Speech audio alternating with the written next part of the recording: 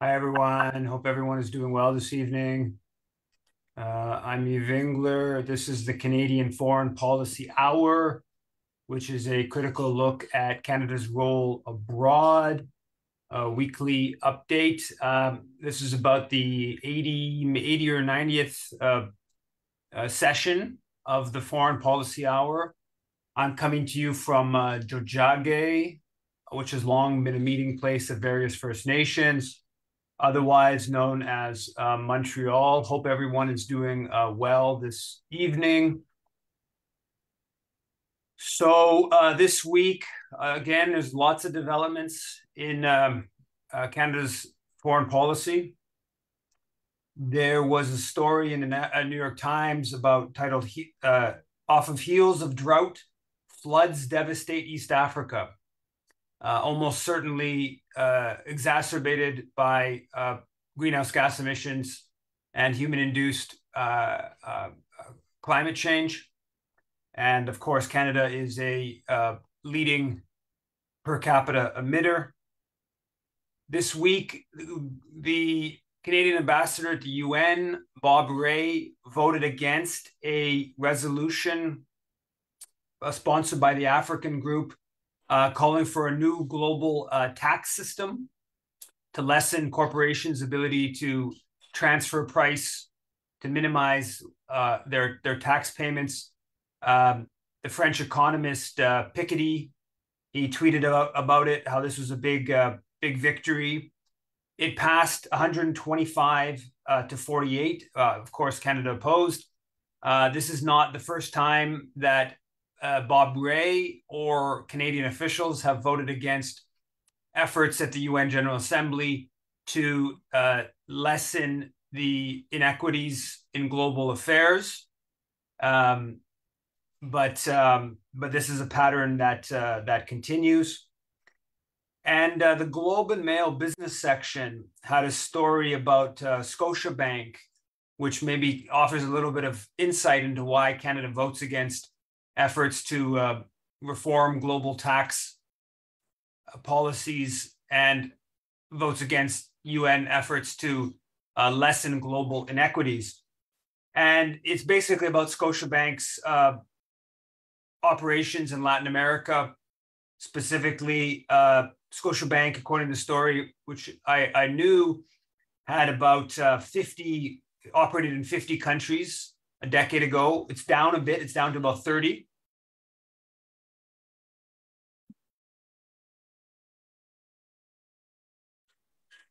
It's down to about 30. But as the story points out, that its focus on 4 markets in Latin America contributed Peru, Mexico, Colombia, and Chile. They represent now a third of Scotiabank's revenue in the most recent quarter.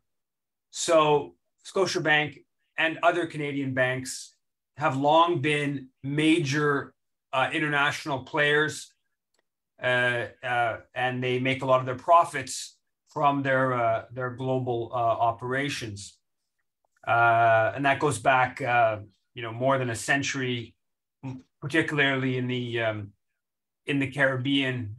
Scotiabank, they follow the trade between the maritime provinces and the slave trade and the slave plantation economies, where cod was sent from the Maritimes down to the slave plantations in Jamaica, in an earlier period in Saint-Domingue, now Haiti, and most of the British colonies. And Canadian banking relations with the Caribbean go back to the late 1800s, and they follow that trade that was going on with the slave plantation economies. So Canadian banks are major global players. The U.S. The assassination of Sikh activist in Vancouver area a few months ago. The U.S. is pressing India on alleged plot to kill another U.S. Canadian Sikh activist in the U.S. So we haven't heard a lot of details about the accusations that Canada made against the Modi government in India about what exact evidence there is of India's involvement in Nijar's assassination. But we now the Americans are saying there's another attempt plot by the Indian government, which gives some greater credence to Trudeau's accusations. There's a story about how the Canadian government military is delaying the purchase of the $5 billion purchase of Reaper drones until those drones can be showed that they can operate in the Arctic. In the story, it talks about how the U.S. State Department approved Canada purchasing 219 Hellfire missiles and other weapons and radars for the drones worked out to $313 million. So these are going to be well-armed drones that will be able to kill lots of people. In the National Post, I think it's Ibbotson had a piece titled, "Canada Can't Defend Democracy When the Military is Out of Cash," which is beyond absurd, but is taken sort of for granted in our media sphere. The Canadian military's objective, of course, is nothing to do with defending democracy. And that's very much the case internationally. For instance, they helped overthrow democracy in Haiti in 2004, and they've helped advance Western US-led geostrategic interests in many places. But it's not even true in Canada. And in fact, if you look at the history of the Canadian military in terms of suppressing labor strikes, going back to the militia, in terms of suppressing obviously indigenous sovereignty movements, also Quebecois nationalist protest. So the Canadian military is definitely not a force for democracy, but that is what it's framed as in our major media outlets. There's a story about the U.S. There's a bill in the U.S. For sharing artificial intelligence with the Five Eyes, and the Breaking Defense media outlet quotes the former head of Pentagon's AI center saying, "If we want to fight as a system, you have to start sharing technology now." So saying that basically a potential war with China is coming, and we need to share our artificial intelligence military capacities with the other Five Eyes countries is essentially what's being said. And that just adds to this weight of the Five Eyes, Canada, as preparing for a war with China. The Globe had a front page piece complaining about Huawei having funding some AI labs in Alberta, despite federal restrictions. And so some projects that had been in the works have been allowed to continue going forward.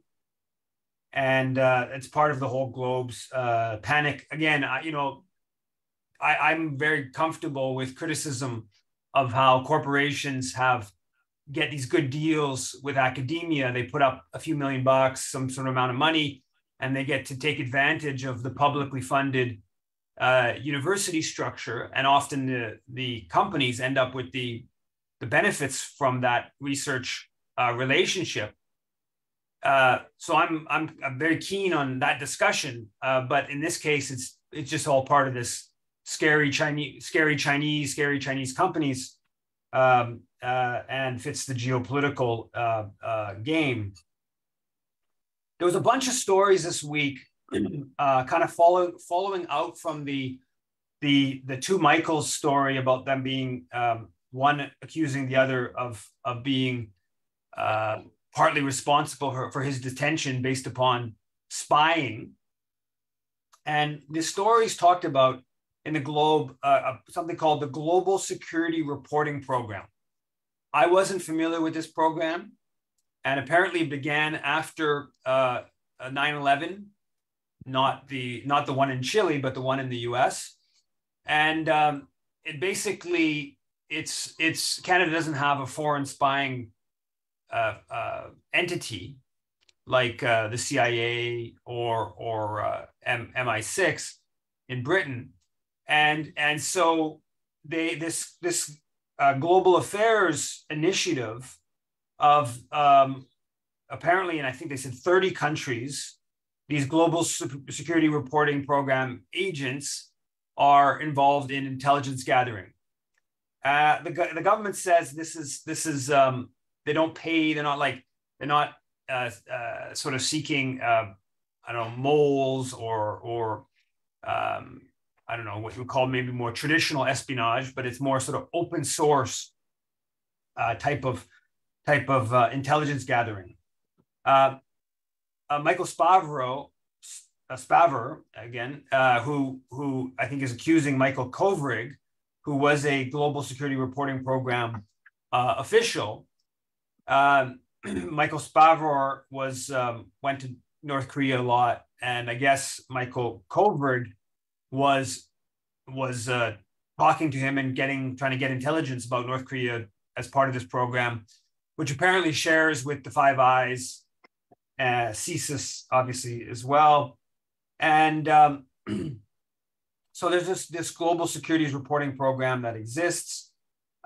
There's a really funny piece from Guy Saint-Jacques, who is the former Canadian ambassador in China, who's one of the go-to people for the establishment, sort of anti-China media journalists and outlets. And he wrote an op-ed in the Globe saying, titled, "More than anything, Michael Spavor was the victim of a coercive Beijing." And so he's sort of basically criticizing indirectly Spavor for launching this lawsuit against the other Michael for contributing to his detention in China. But in this piece, Guy Saint-Jacques claims that this global security reporting program, that what they were concerned about, that they were interested about in China was, he said, the human rights, the ability of Uyghurs to worship their Muslim faith and their rapport with the Han Chinese in Xinjiang would have been the main interests for this Canadian spying program. You have to be the most juvenile individual to believe that the Canadian government was their spying program in China. What they were concerned about was the rights of the Uyghurs to practice their faith. That their central concern was human rights in China. It's just a level of absurdity. But this is what goes to pass in official Canadian intelligent, I should say, Globe and Mail, intelligent, sophisticated media circles. In the Globe as well, Andrew Coyne, who also is a CBC, one of the most influential CBC commentators, he has a piece about coming out of the Halifax Security Forum, which is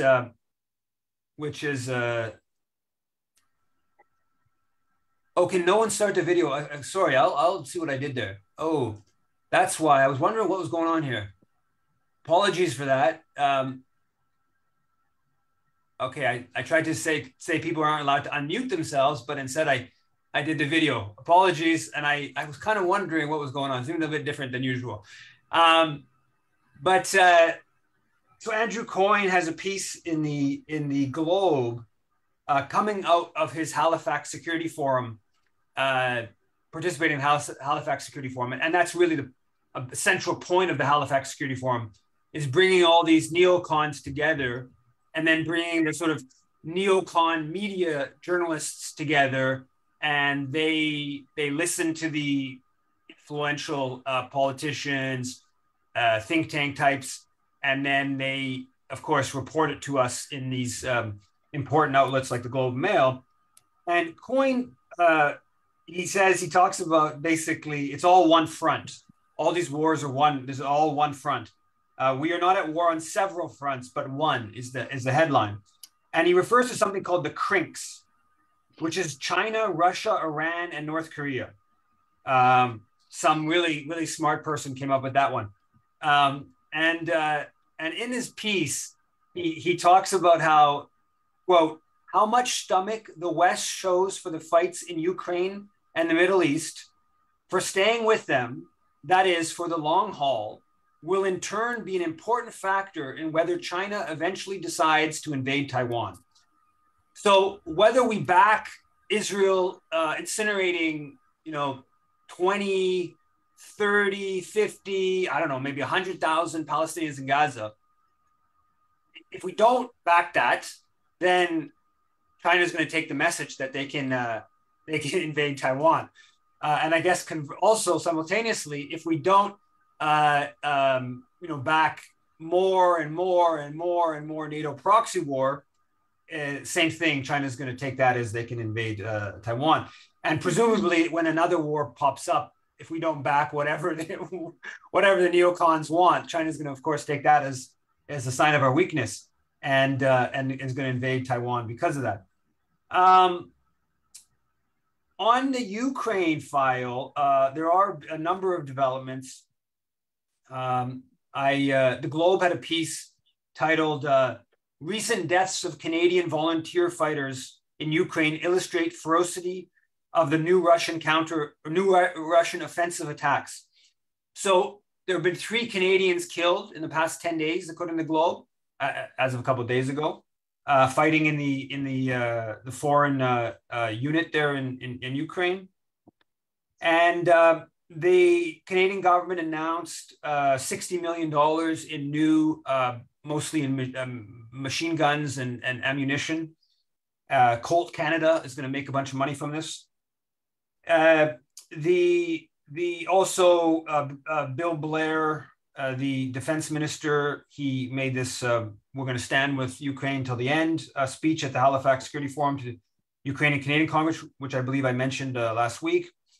The more interesting one this week was the Liberals really went hard against the Conservatives for voting against the Canada-Ukraine Free Trade Agreement. And there were these statements of like moral outrage from these Liberal ministers. Trudeau said, the real story is the rise of a right-wing American MAGA influence thinking that has made Canadian Conservatives, used to be among the strongest defenders of Ukraine, I'll admit, turn their backs on Ukraine in its hour of need. And so they're basically trying to paint Pierre Poilievre as sort of Trumpian. And of course, some of the Trumpian kind of base has soured on the NATO proxy war. And they went really hard on that. And a bunch of the people like Andrew Coyne, Ibbitson, a bunch of the people who are pretty conservative commentators in the Canadian media basically said this was an example of how Poilievre is not acting prime ministerial and kind of reflecting some of that criticism of Trump as, the deep state being a little uncomfortable with Trump's looseness within, how he follows the NATO militarist kind of agenda. And I don't think that Poilievre is somebody who's going to change Canadian foreign policy. I think he's probably going to be worse, if anything, than Trudeau. But nonetheless, this sort of panic about this conservative position. And Maxime Bernier, one of the stories quoted Maxime Bernier, the head of the People's Party, saying that we should be supporting this destructive proxy war between the U.S. and Russia. And so there's some of that going on. Now, simultaneously, there's a couple developments. I did an interview with Ivan Kachanovsky, which you can check out on the YouTube channel. about a couple developments taking place. The one was the head of Zelensky's Servant of the People Party and the head of the Ukrainian delegation for the peace negotiations with Russia a few weeks into the war. He came out on the major Ukrainian TV station and he said that, yeah, there was a deal. We basically had a deal. And the main issue of the deal was neutrality, Ukraine staying out of NATO, and that it was scuttled by Boris Johnson, by the British. This is just confirming what we already knew, but this is coming from the head of the Ukrainian delegation. So I mean, there's nobody would be maybe Zelensky himself, but aside from that, nobody's better, more credible source on this, and he's just confirming what had been reported by the Israeli Prime Minister Bennett, the Turkish Foreign Minister, Putin himself, a number of other media reports. But so he said that, and so that's interesting. And he also said, which Kaczynowski pointed out in the interview, but I don't know if he mentioned this on his Twitter, that the Ukrainian official also said that Russia's withdrawal from around Kyiv, that in fact that was part of the negotiations. And so the implication here is that the Russians weren't actually defeated there. They withdrew as part of sort of like a confidence kind of measure tied to coming to an agreement. And that, I think, is a little bit of a, I'm not sure if that's been reported. I assume people speculate about that. I'm not sure if that has been reported. And the implications of it are somewhat important because it gets to this whole point of the fact that does Ukraine have a credible chance of defeating Russia? And if they did defeat Russian forces, or if they forced Russian forces to withdraw there, then that kind of fed this narrative of Ukraine can win this and it's realistic to defeat Russian forces and this and that. That kind of strengthens that notion. And if it was actually more of based upon some sort of agreement, then that kind of undercuts that, and it says something about Ukraine's possibility in the counteroffensive and whatnot. Now, at this point, it's clear the Ukrainian counteroffensive is failed, but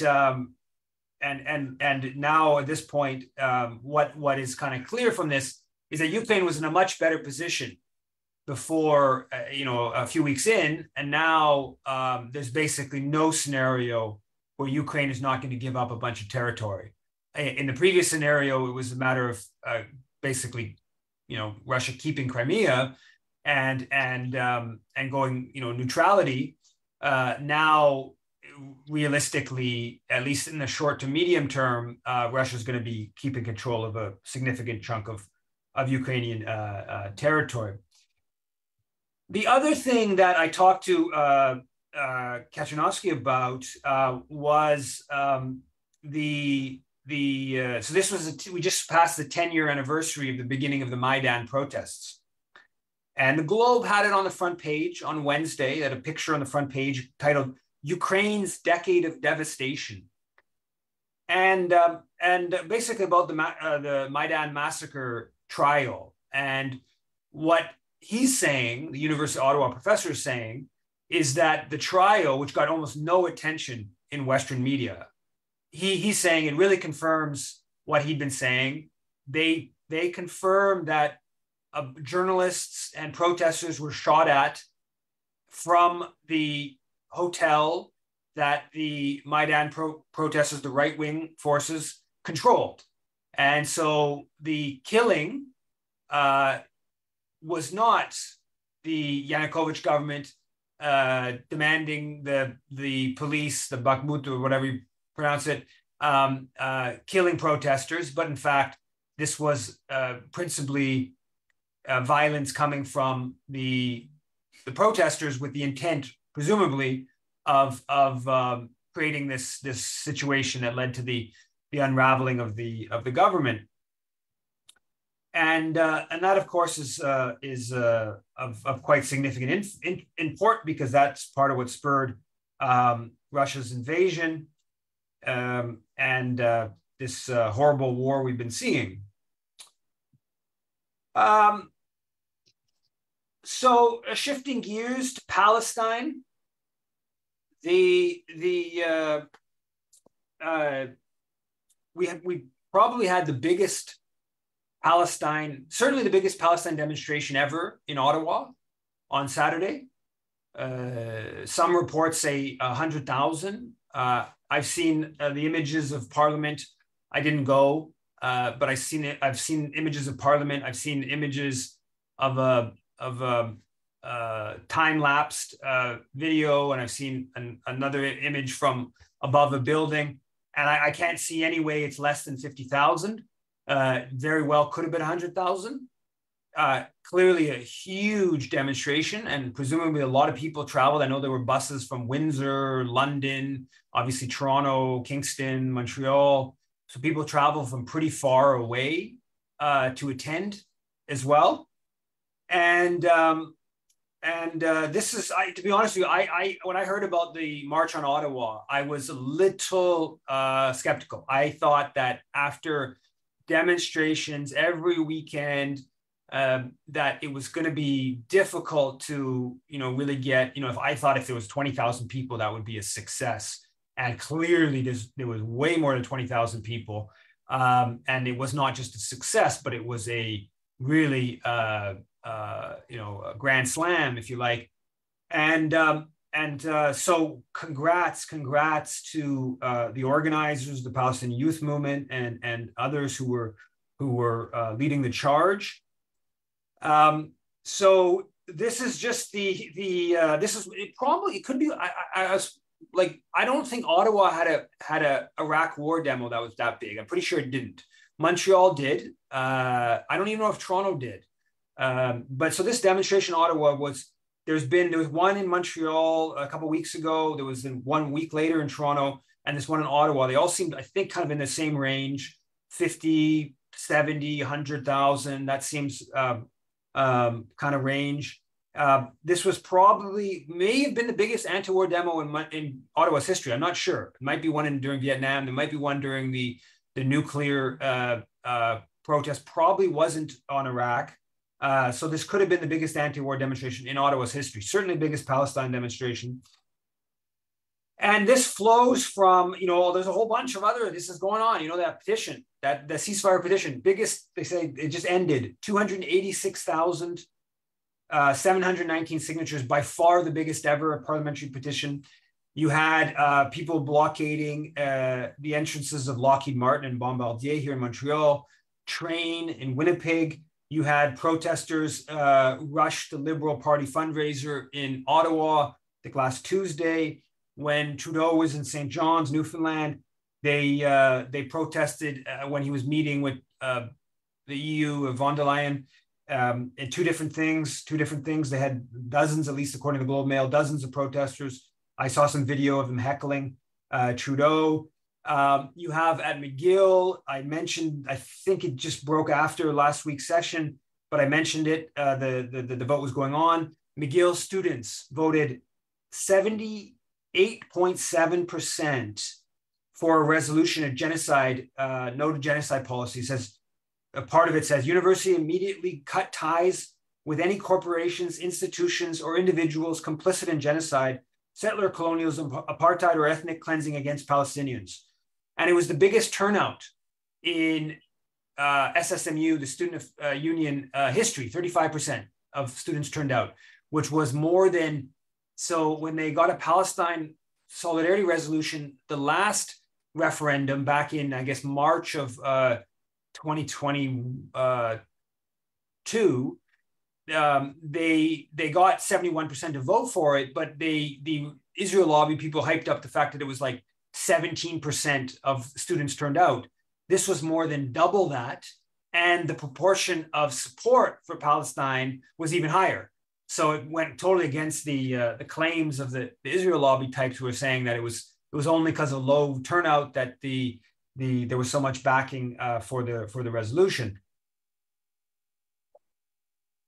But the day after the student union passes this resolution overwhelmingly, B'nai B'rith goes to court, gets a judge. It's a little bit unclear what exactly and how they were able to pull this off. But they basically get a ruling, and the student union sort of accedes to this, saying that until there's a decision, a judge decides on this, that the student union won't adopt the policy. So there's a referendum vote, and then the student union has to go through some, like the judicial board has to okay it, and then the council has to okay it, and that it aligns with the procedures of the union. So there's an agreement now that it's basically pushed off until March 24th, when the judge is going to hear this out. So huge success. And then the Israel lobby, in their legal shenanigans, they figure out a way of kind of causing stunting the process, as they've done, of course, previously in previous resolutions.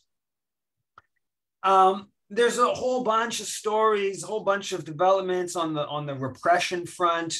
Humber College, somewhere I think in the suburbs of Toronto, the student got kicked off of campus. I think PhD student, because they were putting up boycott Israeli apartheid stickers, because of course that's anti-Jewish.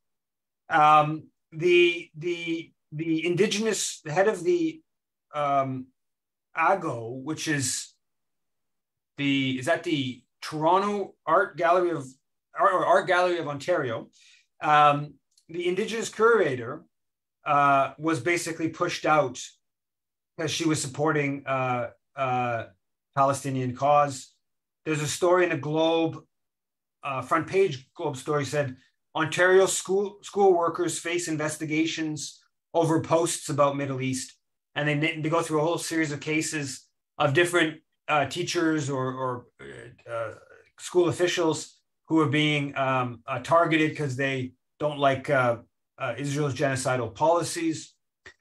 There was a really intense criminalization of Palestine solidarity, where early in the morning on Wednesday, the house of, I think it was 7 different activists in Toronto were, between 4:30 a.m. and 6 a.m., the police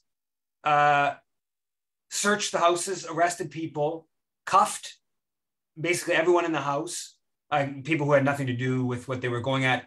And this was all based upon, this was like a big, like coordinated, apparently there was 8 police at each house, big coordinated all over, putting up posters on the Indigo bookstore about Heather Reisman and her funding genocide.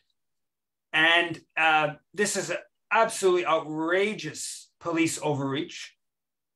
And they put up some fake blood. All of this was taken off pretty easily by Indigo officials. It may not even be vandalism. I know that if it can be removed easily enough, it's not even actually vandalism. I don't know the ins and outs of the legalese on that. But at worst, this is vandalism, which I don't know, a ticket. There's a ticket for a couple $100 fine. I don't know what the standard vandalism ticket would be, but they treated this with, they even busted down houses. Apparently they got one of the houses wrong. The person hadn't lived there in like 20 months, and they busted in on these people who just live there. All over posters, right? Putting up posters, political posters. And so the Globe had this on the front page. It was titled, Toronto police lay charges in Indigo store vandalism as hate cases soar. Okay, so in this story about hate cases, right? The hate out there. It's about the story admits that Heather Reisman set up a charity to fund non-Israelis to join the Israeli military, which is the central element in targeting Heather Reisman, there was a long-standing boycott of Indigo chapters. Reisman also is, of course, she set up the Center for Israel and Jewish Affairs. There's other reasons beyond the Hesek Foundation to target her, but the targeting of her has been focused, and the boycott of Indigo has been focused on the Hesek Foundation. Bernie Farber, being quoted as the founder of the Canada Anti-Hate Network, he calls this postering of Chapters Indigo, or the Indigo store, he calls it a, quote, classic case of anti-Semitism. And he says links it to Kristallnacht, okay, where the beginning of the Nazis' murder campaign. I don't know what do you say when people say this is a classic case? I mean, I don't know how you even have a conversation with people like that. Now, what's been lost I wrote a piece detailing this out. What's been lost in the Heather Reisman stuff, the media has reported about her funding Hesek and the non-Israelis to join the Israeli military. There's some media, most of it, they've kind of ignored it and just calling it a hate incident or whatever. But there's been some reporting on that. But what there hasn't been any reporting on, I did an interview with Shane Martinez about this posted to YouTube. It got very wide circulation on the CFPI and my YouTube channels. Hesek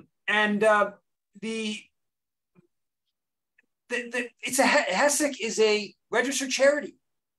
So we're subsidizing this in clear violation of Canada Revenue Agency rules around supporting foreign militaries. And so they've given about 100 million, maybe a bit more over the past 17, 18 years, Reisman and her husband, Jerry Schwartz, and probably because they're obviously in the high tax bracket, you're not exactly sure, but depends on how it works. But you can get 40, I think in some case can be even almost like 50% of it is essentially write-off. So we've been giving, the Canadian taxpayers giving like $40 million to this charity that has a whole bunch of former Mossad and IDF officials sitting on the board that is basically inducing Canadians, Americans, Parisians, wherever, to go join the Israeli military. And it's designed in part to put pressure on Israelis. It's a way of hey, these people from Vancouver are going to come kill Palestinians. How dare you be uncomfortable with killing Palestinians, right? That's part of the intent of the Hesek, the whole lone soldiers from the standpoint of the Israeli military. And this is subsidized. Now, in this piece I write, so it's absolute crystal clear that Hesek is violating CRA rules. And of course, these subsidies, the Toronto police aren't actually responsible for the CRA. That's the CRA is negligence. But there's a good case to be made that Hesek is actually violating the Foreign Enlistment Act, because the Foreign Enlistment Act says inducing Canadians to join another country's military is a violation. And by providing scholarships, huge amounts of money for a Vancouverite to join the Israeli military, that when you get out, you get all these scholarships and bursaries and all your education will be paid for, etc. You can make a good case that that's a form of inducing to join the Israeli military. And it's taking on some of what the Israeli military would be financing. Obviously, one of the ways that Americans, you hear about this a lot, induced to join the US military is by offering educational opportunities, etc. So basically the point of my piece is that it's Heather Reisman that should be detained. The Toronto police should go into her Rosedale mansion. Apparently it's the most expensive house in Toronto. They bought 3 other mansions around it and ripped them down and then expanded their house and whatever. It's, I don't know, 20, 50, 40, whatever $1 million house. But I'm expecting that the Toronto police will bust in the middle of the morning to Reisman's Rosedale mansion, take all her personal phones and laptops, sequester them, sequester her car, like they apparently did to one of the activists, impounded the car for multiple days, and put her up on charges, arrest all the house help. I'm assuming there's many servants working there, arrest them all, or detain or cuff them all, like they apparently did to the activists' families, and pursue her for violation of the Foreign Enlistment Act. Unlikely that's going to happen, but we can hope. So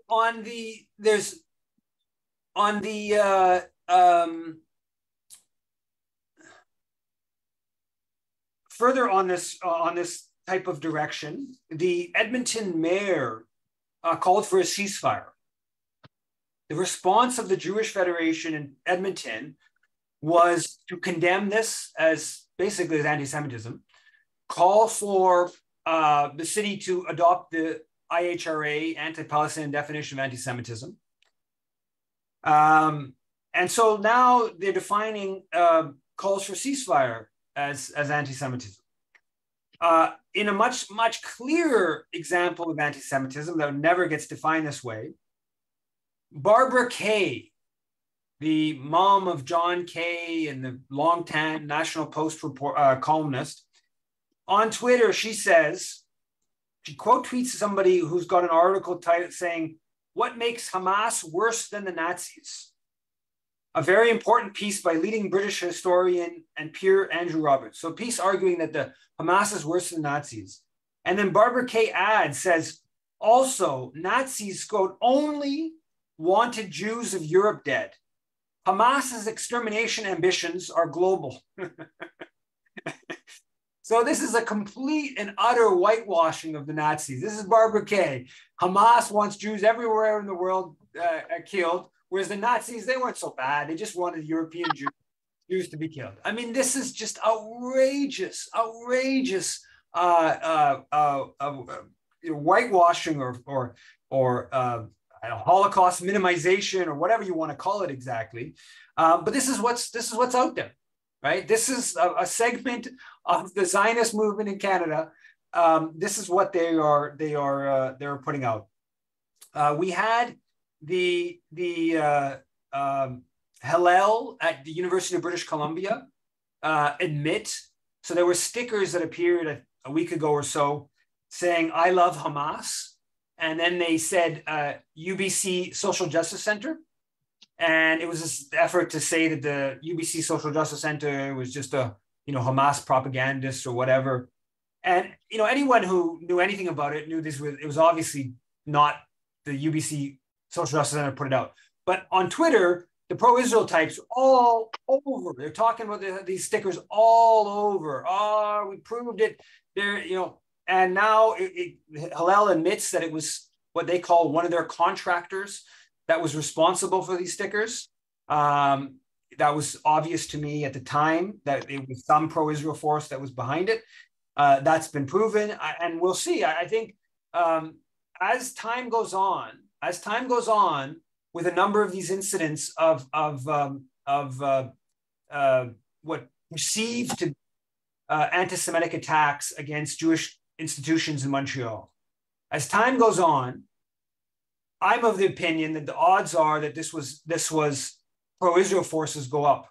Initially, I thought it was probably just somebody who was sort of a bit unhinged, kind of Palestine supporter. I thought there was a possibility it was some far-right forces that sort of, took advantage of the situation to, put forward anti-Semitic kind of stuff. And I thought there was a possibility it could be some sort of like pro-Israel type trying to demonize the Palestine solidarity world. Now, the idea that it was a sort of unhinged pro-Palestinian supporter, that diminishes. If the police can't catch this person or persons, that to me speaks to, if you're not really totally with it, presumably you leave some traces of what's happened. The other part to it that I hadn't really thought through, and in my initial reaction, okay, it's a way of demonizing Palestinian supporters, but I think that just as likely, or maybe more likely, is that, after the Hamas attack of October 7th, there's created a lot of fear in Israel. And of course, there's a lot of Israelis who are dual passport. They can move back to Canada, drop of a hat, or the US. And Israel, of course, is very concerned by that. So it's not beyond the realm of the plausible that it would be, actually, Israeli government type of initiative as a way of sort of scaring Canadian Jews and Canadian Jews that are in Israel to not return to Canada. And of course, for the Mossad, these types of operations would be very easy. This wouldn't be they could pull this kind of stuff off without any difficulty. Now, I don't have any proof of this. Like I said, my initial reaction was the most likely scenario is that it was somebody who sort of viewed themselves as pro-Palestinian in some way, and they threw a Molotov or shot some bullets in synagogue, a Jewish school, whatever. That was my initial thought. Secondly, some sort of far right type force. But I do think, again, and with time, if no one is found out, I think you have to increase the plausibility that it actually was some way sort of like a pro-Israel type force behind it. Nevertheless, that's of course all very speculative. Nevertheless, I think I'll probably skip a few things. I guess I'll just conclude with this a piece in the National Post by Jerry Grafstein, who he was a liberal senator. His dad was, I think, a minister in Trudeau Senior's government, or they got long-standing liberal ties. And it's titled, "Dear Justin Trudeau, rampant anti-Semitism on your watch is shameful." Now, part of his conclusion to deal with all this is what he says, quote, "Take all leaders of the opposition party with you to Israel as an act of national unity, as some MPs have already done. So all of our Canadian politicians should go to Israel as an act of national unity." That's the suggestion from this former Liberal senator. It's all a little bit confusing to me.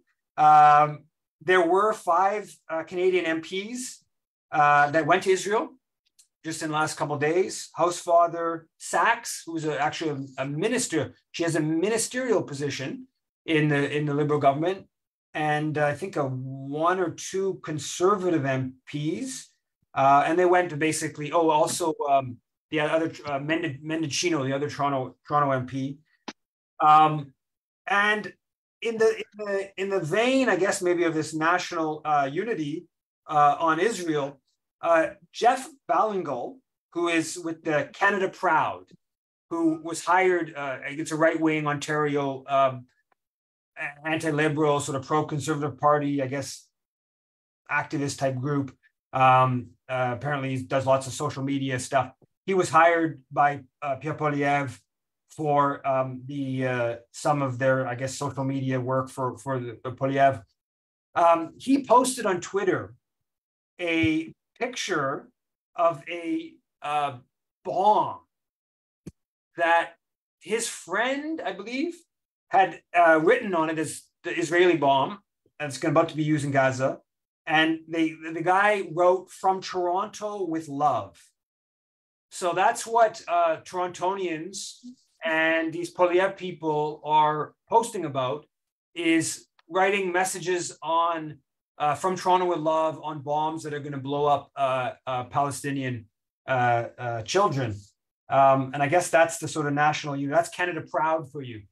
I think I'll leave it there. And if people have comments, questions, I'll make Laura a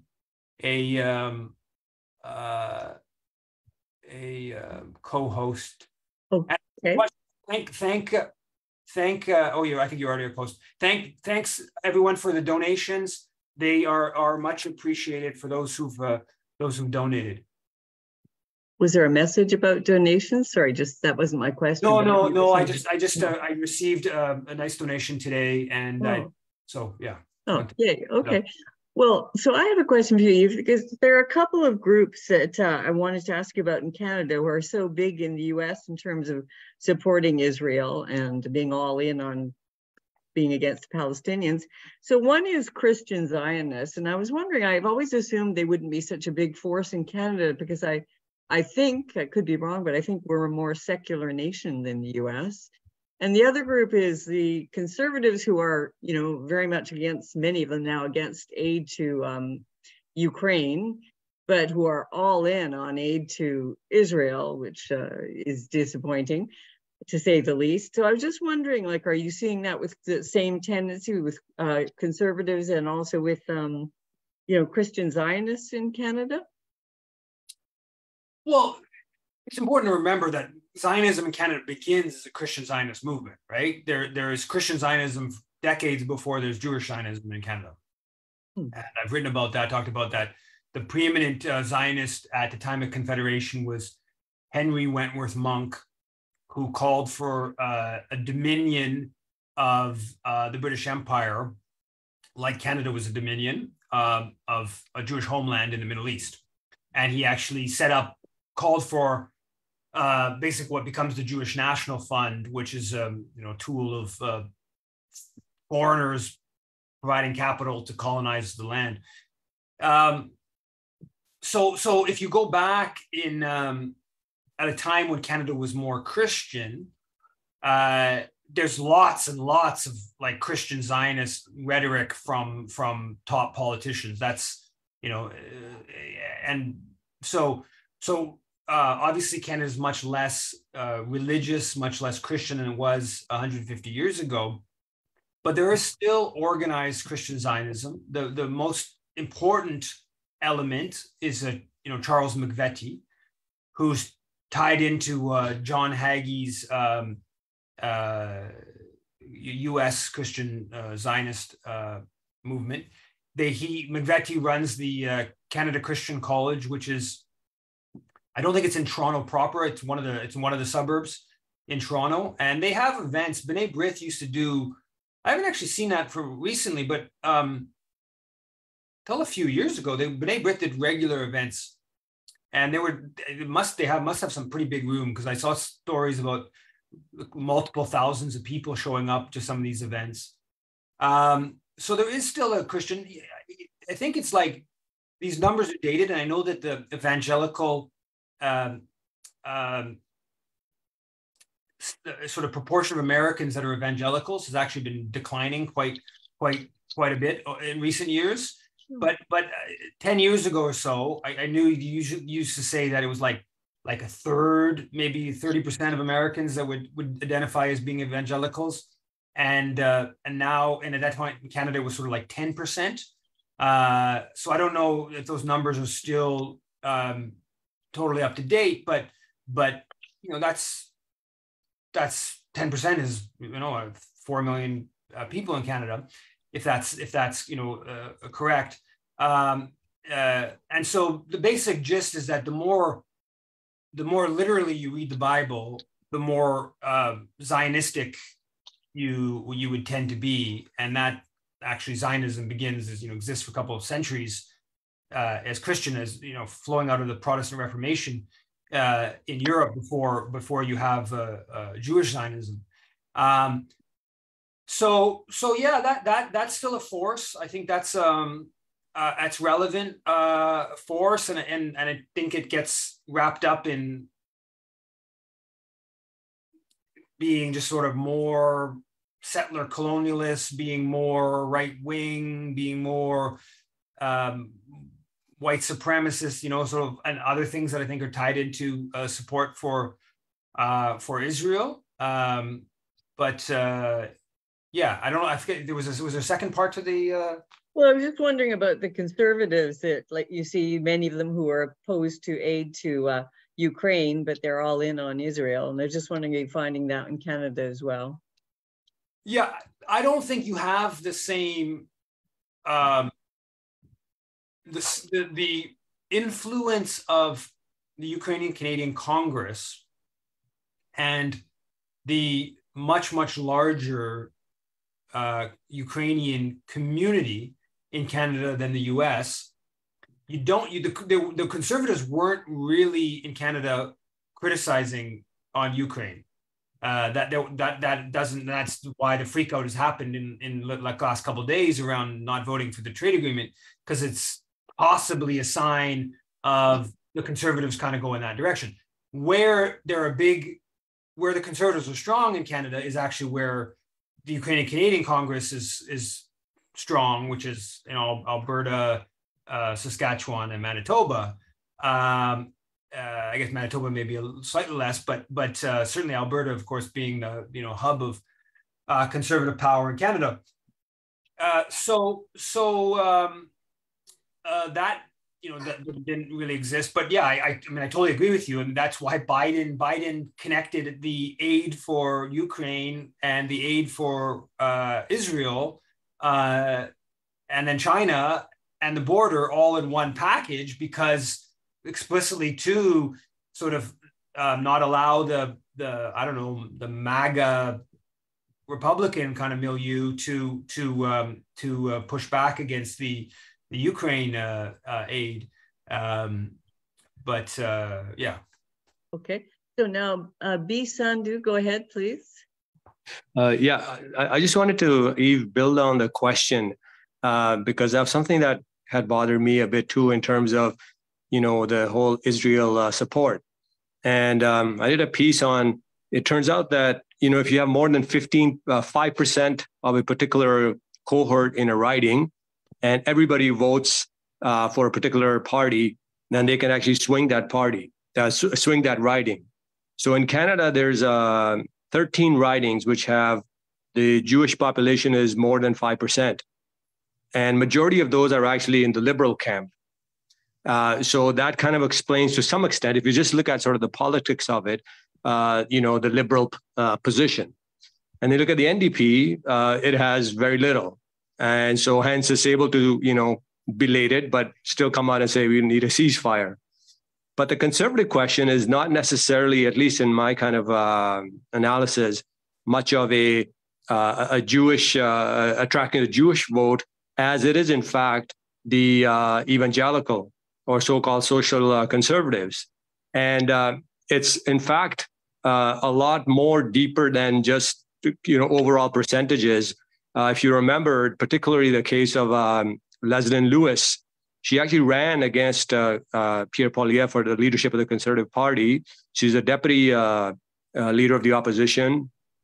And she actually I think it was this January, started something called the Allies of Israel Caucus Group. And that group is aligned to a US equivalent with this. Basically, the agenda is very simple and very narrow, believe it or not. And that is they're striving to have a united Jerusalem as the forever capital of Israel. And the belief is that when Jesus comes down, and he basically, Jerusalem has to be in the hands of the Jews at that time, nobody else. He will, of course, kill all the Jews and elevate the faithful to wherever they go. So she's actually an architect of, and several others behind her, but I mean, she sits on the front bench. And I'm not just making this up. You can actually do the research in the article that I wrote on the subject. And their why Ukraine versus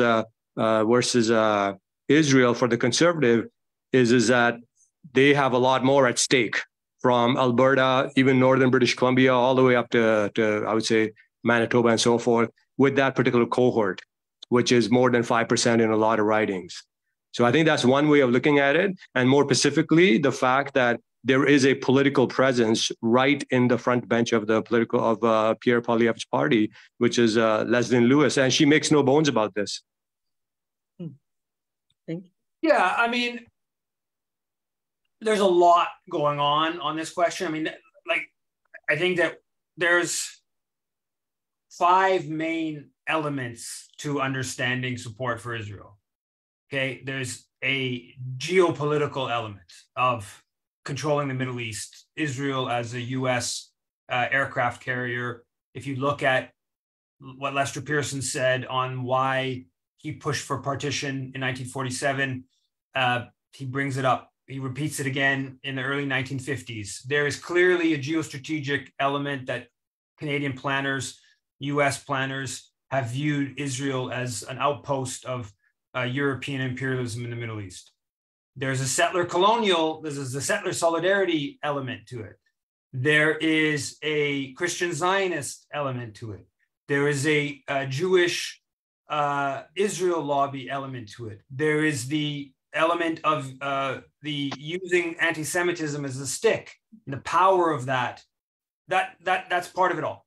I was more of the opinion that the geostrategic kind of dimensions were more influential, and until 2014.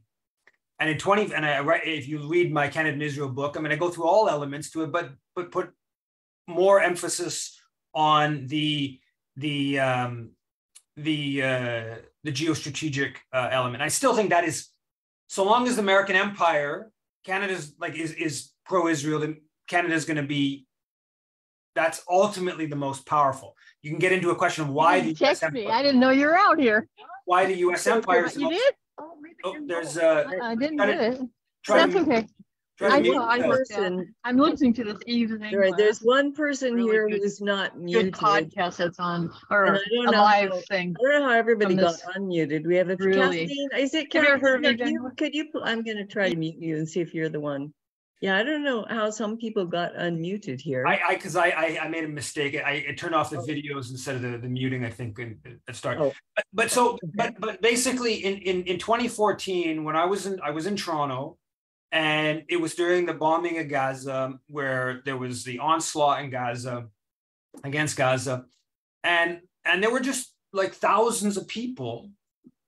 There was basically no Israelis killed. I can't remember the exact numbers right now. But it was basically almost entirely Palestinians killed, and there were thousands of people rallying in favor of the killing. I'd never seen that before. I'd never seen that, and almost everyone there was Jewish. And I changed my opinion. The level of emotional commitment that I saw for just like, didn't matter what, like I really felt like it didn't matter what Israel did, and we're seeing that now, that it was going to be just like backing this to the hilt. And so I think that I put much more than I did in my Canada and Israel book in 2010. I put much more emphasis on the power of the pro-Israel Jewish organizations and lobbying forces in explaining it. I don't think that narrow electoralism explains that. Right? I don't think it's just about the Liberals wanting to win a couple seats and stuff like that. That is a factor in these calculations. But there is no ethnic or religious lobbying structure that comes even close to how well organized CJA, B'nai B'rith, Honest Reporting Canada, Israel on Campus, the Hillels, the Jewish federations. Like, I just saw that the Montreal Jewish Federation, I saw a story, $414 million they raised in their most like annual whatever. I mean, this is you go look at the Ukrainian Canadian Congress, which is influential, but like if you look at the amount of resources they have, it's nothing in the vicinity of what CJA and other forces. And then the ability to pull out the anti-Semitism stick alongside. So you have a situation where you have also the part of explaining Harper's shift to pro-Israel is the donors, and they're pretty like, there's a Globe piece from 2013 when Stephen Bronfman talks about Stephen Bronfman being the chief fundraiser for Justin Trudeau. And in the story, they point out that a bunch of wealthy Jewish donors who had traditionally donated to the Liberals went over to the Conservatives because of how pro-Israel Harper was. And they quote Stephen Bronfman saying that, well, Trudeau, at that point, I don't know if he has been since, probably has, but At that point, Harper hadn't been to Israel, and Stephen Bronfman saying, "Oh, but Trudeau's been to Israel, like sort of he's the more pro-Israel type," and he completely linked his taking charge of the fundraising for the Liberals to the Israel question. And so now Canadian finance rules around elections are very different than the US. So the power of like fundraising in the US is just like infinitely more important in elections than it is in Canada, but it still has some impact within Canada. So, you know, there's many factors to explaining the pro-Israel. There's, you know, like I said, there's a Christian Zionist, there's geopolitical, there's the settler solidarity, there's pro-Israel Jewish organizations, there's which is tied to the pro-Israel Jewish organizations. There's the, you know, ability to wield the anti-Semitism stick. There's electoralism, but if you get into the electoralism right now, at this point, I think it's like towards 2 million Canadian Muslims. There are many fewer. I think it's like there's not that many Palestinians in Canada, but I forget the number I saw somewhere. But there's I think it's like 50,000, 55,000. I think I saw that recently. 45,000. 45,000. Okay, yeah, and so you know the Jewish population is greater than that, but I think 350 to 400,000 is usually the numbers thrown out. But 365. 365, yeah. So there's but the Muslims you have to be careful because there's a cultural difference between religion and culture, right? So not all Muslims are necessarily pro-Palestine or pro anything per se. And not all Jews are fair enough. Exactly. Anyhow. Okay, so should we move on to Yuri? Just to let you know, Eve, we've got 3 people with their hands up now. So do you have any kind of hard stop here? Yeah, I should try to be quick because I have some parental duties to. Okay, go ahead, Yuri, please. Okay, I'm going to skip one question and something that Ken Stone of Hamilton Coalition wanted to challenge Eve about the statistics of how many people have been protesting. So very quickly, Eve, then I'm just curious. Black Lives Matter and Indigenous and you know the very broad Indigenous Lives Matter movement. I know that there are more. I know more and more Indigenous people are showing solidarity towards Palestine.